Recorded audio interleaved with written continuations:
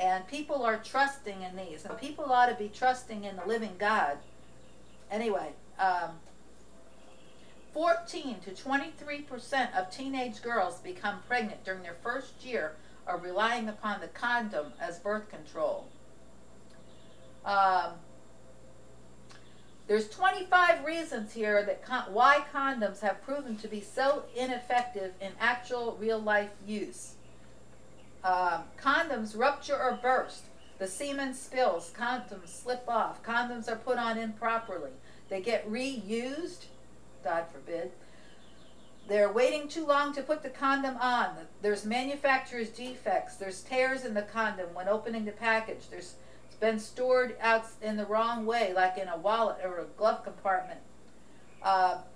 They're outdated. I mean, the list goes on and on and on. The reason that condoms don't work. If you're trusting in a condom to keep you from getting pregnant or from keep you from getting sexually transmitted diseases, you better look into the statistics, because it's not the most effective thing. The only effective thing is abstinence. And yeah, we're teaching an old-fashioned Bible standard, but it's still good for today. It still works today. Amen? Amen. All right. And we know that the myth is that, you know, especially if you watch movies, modern movies, well, they don't even really have to be that modern. Yeah, that's true. Movies 20 years old or even older probably are, you know, we're advocating, hey, let's go all the way here and not pull out all the stops. And you know, I think it first time I noticed it was in James Bond movies, I believe. You know, now everybody was back then when the James Bond movies with Sean Connery came out. You know, that was the big thing. I loved the music, and you know, I thought being a secret agent was really cool. So I went to see all the James Bond movies I, you know, could see back then, and you know, he was cool, all right, you know, but the only thing was, the daggone guy would jump in the sack with every woman practically that he met, you know, it seemed like, and you know, that's just not right. So that was, you know, being portrayed on the screen that hey, this guy's cool, man, he's a secret agent, you got all this cool music and cool lifestyle, you go around killing the bad guys and all this, you know. I mean, a young person is going to get, you know, think, hey, this is cool, man. And you know, the coolest thing was that he had sex with so many different women, you know. Well, let me get a word in here. I'd like to put a plug in for the good old Little House on the Prairie. There you for go. The Anne of Green Gables. And Christie movies. And, oh, yeah. And Highway to Heaven. Yeah. These, and The Fugitive had some very good themes in his things. You know, we've been going to the library and we've been renting the seasons of some of these older shows where they still believed in purity and in going to church and in praying. And even in one of them, Big John Garvey, he was praying and stuff. And they saw answers to prayers. And their faith was rewarded. And I thank God that there's still some good stuff that you can get. And you don't have to fill your mind with garbage. And even the Spider-Man movie, he walked in purity. These recent ones with that young Spider-Man. And then there was the thing of good against evil in the Spider-Man. Yeah. And, you know, it's possible to still get some good stuff. And you don't have to stop watching TV. There's some good movies out there. We've had to go watch some kid-type movies to be able to do something besides stay at home and teach Bible myth busting. But we want to read you some verses now. I want to read you this here from Hebrews chapter 12 and verse 14. It says, try to live in peace.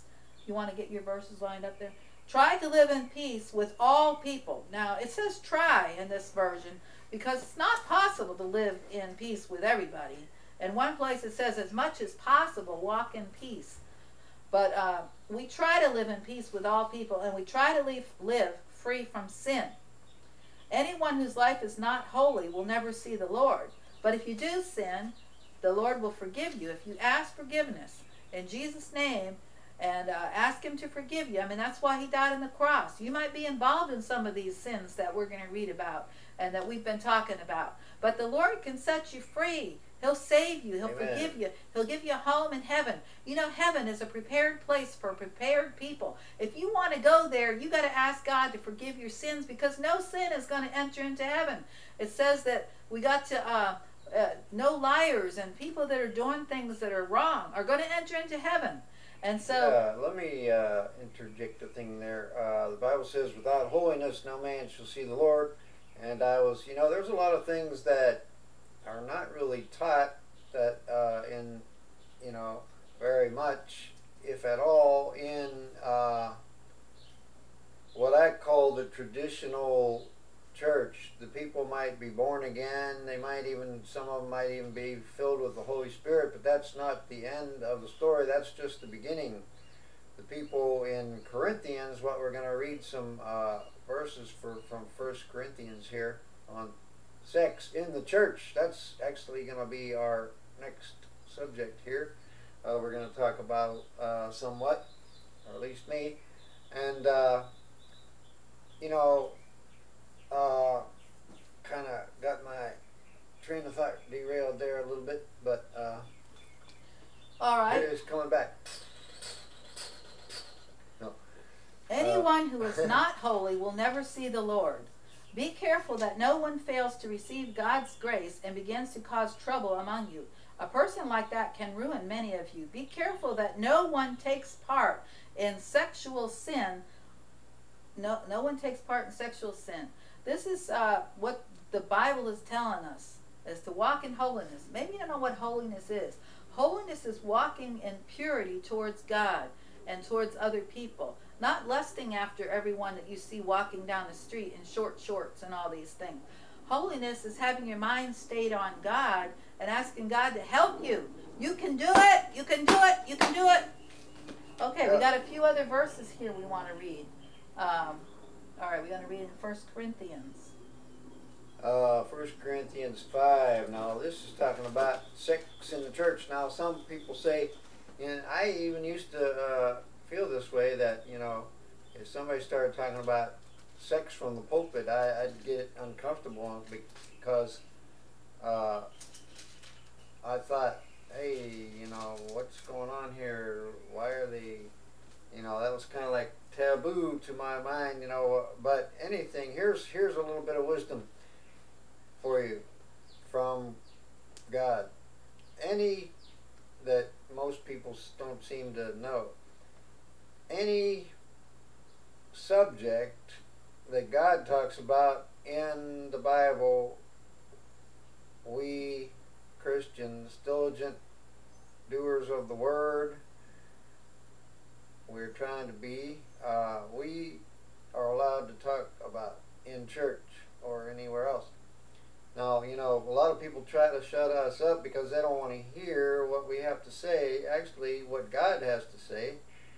And they try to discredit ministries. And while I'm on that subject, let me just throw this in very quickly. That, the media, I've been noticing on the media that they seem to feel it's their quote unquote, how do you do that, God-given task sometimes to criticize TV preachers. Now, my thing is, who died and made them boss? Why do they, who are not even born again, most of them, if you took statistics, I think I could say without fear of any successful scripturally based contradiction that many, if not most, are not born again. And you can judge that by what they're saying. They're not, if, like I said before, some of them are born again, they don't know the Bible that good because they're not agreeing with what the Bible says. in many instances. So, you know, if you got people like this, these people are not qualified to tell anybody